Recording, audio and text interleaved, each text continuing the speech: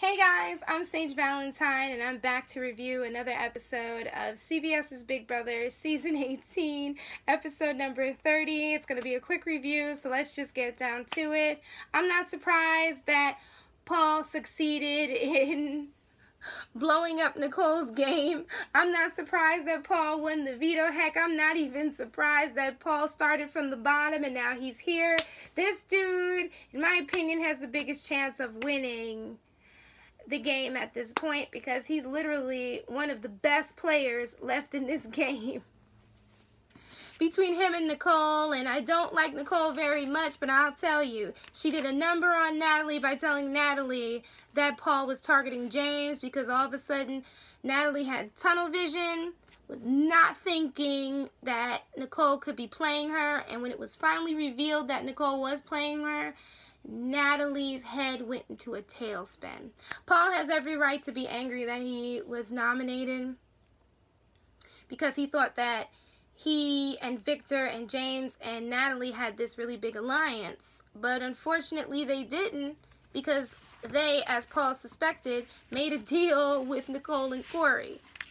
And Victor revealed that Paul was the target and that Victor was the pawn, and that made Paul even more upset. He wanted to know why he was a liar. Michelle basically told him that she thought that he was a liar because he knew that Davon was going home, and Paul's like, I didn't know, but 6 people did come to me saying they wanted Day gone. And James knew that Bridget was my target. James sure did know. In fact, James knows a lot of things. It's funny how no one ever catches James. He's been on for 2 seasons, and he's using the same strategy, and no one ever seems to really catch up to what the heck he's doing. Paul reveals that Paulie said you need to get James out, but during that conversation, don't forget Corey and Nicole were both present. It's funny how nobody knows that. Paul said that Michelle and Natalie suck at the game. I mean, after the decisions they made this week, I plead the 5th. There you go. You guys let me know what you think about that statement, but I plead the 5th. Nicole and Corey are super happy that they're safe. Natalie says that Paul's been telling lies. I'm just like, no, he told one truth. He revealed that Paulie threw James under the bus. He also said that one of those 2, Corey or Nicole, should not be trusted. And Natalie reveals she's upset because James's name was thrown under the bus, and she says that she didn't want to be HOH, and she starts crying, and I'm just like, this is so a part of her strategy. And if it is, and it's keeping her in this game, more power to her, but this is definitely strategy. Paul says that Nicole and Corey lied to Natalie, Michelle, and James, and he says that if one of them wins, then Corey should go up on the block, and by one of them I mean Paul or Victor, and by winning, I mean winning the veto. Paul is pissed at Nicole and Corey for making up lies. And Michelle's just like they know, Natalie's just like they know that James is her soft spot. Natalie felt bad for putting Paul on the block, and I'm just like, you know what, Paul is a master manipulator, just like they said, because he definitely made Natalie question her own moves and question her emotions. Man, Paul's playing the hell out of this game. Victor adds his 2 cents in. He's just like, listen, if I win the veto and I take myself down, Corey needs to go up. So now it's Operation Backdoor Corey. Michelle wants Paul gone, but she agrees to this whole Operation Backdoor Corey thing. But she also doesn't want Victor or Paul to win the veto. Unfortunately, she doesn't get her wish because, as we know, Paul won the veto. James just wants Natalie back on the right track, i.e. the track that gets him the furthest in the game. Because really, since Natalie is the HOH, she should be working on and focused on making the right moves for her own game, despite the fact that she's in a showmance. But unfortunately, James is steering the course to a certain extent. So Paul decided to confront Nicole, and he basically said that he knows he's on the block because of her. He wants to know how he's a liar and a manipulator, and of course, she had to say she did not lie or make anything up. She did. She did. Corey pops up after being called to the diary room, and he starts stripping off that patriotard, and he made the entire situation awkward, and all I could think of was, on a side note, Star Wars The Force Awakens, when Leia sees Han Solo for the first time in a very long time, and here pops C-3PO just chatting away. Corey was C-3PO in that situation. Corey had no idea that Paul and Nicole were arguing. I'm just like, common sense would tell you, but you know what?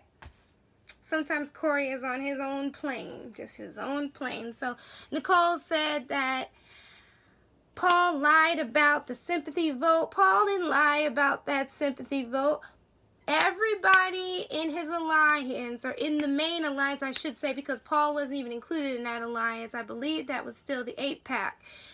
Everybody knew that Paul was not going to vote against Victor. So I don't even know why she's even trying to make that into a kind of lie, because if anything, that was pretty awesome that he did that, because most people in Big Brother, despite the fact that their friends are not, usually end up voting their friends out of the house. So the fact that Paul could put his friendship with Victor above the game was pretty awesome in my book. Paul says that Nicole manipulated everyone.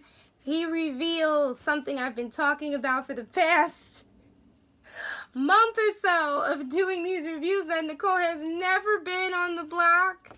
Paul basically blew up her game, and this is literally the 3rd time that Nicole has been called out this season. So it's time to pick players for the veto competition. Michelle, Victor, Paul, and Natalie are basically the default players. They're obviously playing in the game. Michelle ends up picking Corey to play in the game as well, because Corey is not the brightest bulb. I'm going to start calling him C-3PO. Not that C-3PO is stupid or anything, but just C-3PO, sometimes he lacks common sense, obviously, because he's a droid. So I'm going to call Corey C-3PO. It's nicer than calling him stupid. So Paul gets the player's choice chip, and he chooses James to play in the veto competition. But here's the thing that makes me laugh the most, okay? The competition is basically like I forgot what it's called, like the Big Brother Veto weather report type thingy. And the whole point of the competition, even before it started, was that the house guests had to stay up late and keep listening to these different weather reports so that they could study up on it, memorize it, and get it into their heads. So Paul was trying to get everybody who was up in the HOH room with him to study it, and essentially he ended up being the only person who was up until the wee hours of the morning. Meanwhile, Nicole and Corey were off to do what they do. And on a side note, I saw another clip of those two, and they were bumping uglies, and I didn't need to see or hear that. Thank God that Big Brother makes them do it under the covers. Ew. But anyway, so of course Paul is tired, and he ends up falling asleep in the Big Brother bed. This becomes a big problem for Natalie, because Natalie goes up to sleep or take a nap in her bed, and Paul is in the bed. All Natalie had to do was to be like, Paul, I want to lay down. Could you leave the room? Paul would have left the room. No. Natalie had to make this into something that was bigger than it was, because, to be quite honest, Throughout the entire season, the HOHs have allowed other people to sleep in the bed. They just get in the bed next to them. Or they tell the person or the people who want to sleep up there, listen, I want just some time to myself. And everybody understands that. Not Natalie. So Natalie's upset. She said that Paul is playing hard and it's scaring her, and then Paul becomes her target again. And James is super happy about this because now that Corey is off her radar and Paul is back on there, now Natalie's focus is where James wants it to be.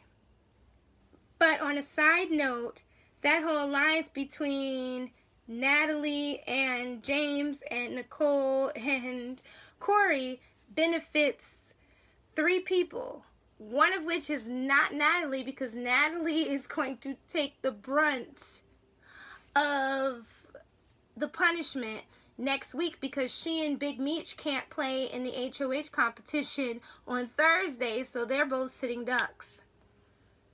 And if by any chance James and Natalie get nominated and James wins the veto and pulls himself off, Michelle's going to go on the block. And then Natalie will be sent to the jury house. As far as the veto competition is concerned, Paul had the upper hand, so I'm not surprised that he won. Natalie didn't stay up late. She tried as hard as she could, but she got a 10. Corey and James are just like, the heck with it. I'm not even going to try to win. I don't want the veto. So it came down to Michelle, Paul, and Victor, and Michelle missed it by 1. Victor missed it by 2 points, and Paul won the veto. Like I said, not surprised. Victor was happy because now he believes that they, meaning himself, Paul, James, Natalie, and Michelle, can continue Operation Backdoor Corey. Paul will essentially use his veto, so Corey is going to have to be the replacement nominee. I mean, who's left? Because she's certainly not going to put up James. But then again, she could have put up Nicole, though. And the person who actually, thank you, Big Brother, for making me realize this, that had to make the decision to put up the replacement nominee was Michelle. And Paul and Victor make a deal that when either of them win HOH, they're going to put up James and Natalie on the block, which wouldn't have happened if they hadn't been nominated and it had just been Nicole and Corey. Natalie says that one of them, meaning Nicorey, Nicole and Corey, have to go. Victor has a better chance to stay if Corey is put up. Nicole scares Michelle. And Michelle made a good point when she said people that sit in corners and keep their noses clean usually win the game. Not the loud ones, not the strong ones. But she forgot about the people who start from the bottom and now they're here. That's another group of people that wins the game as well. So Paul saves himself and Michelle put Corey on the block. And she said it's basically because of strategy, and Nicole is highly upset. Nicole is shocked that she's not on the block, but she feels like she has to make sure that Corey stays in the house. Corey is 100% confident that he'll be in the house after Thursday's show. That's the one thing about Big Brother. You can't be too confident from what I've seen over the years. You have to be just a little bit humble. Expect the unexpected. That's what Julie Chen always says. And Victor says he doesn't want to lay down and die. So he's going to continue to fight. And now James has the deciding vote. Out of all the people in the house, they left it up to James. Hopefully James makes the right decision. Because if not,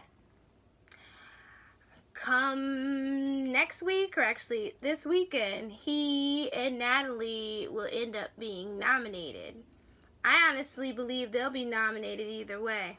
But that's just me. But you guys take care. I'm Sage Valentine. I will be back tomorrow to review episode number 31. Just let me know what you thought of the episode, who you think is going to win, what did you think of the fight, and anything else that you want to chat about, Big Brother 18-wise, anything that you have seen on the feeds. Leave it in the comment box below. I love you all. Bye, guys. Bye.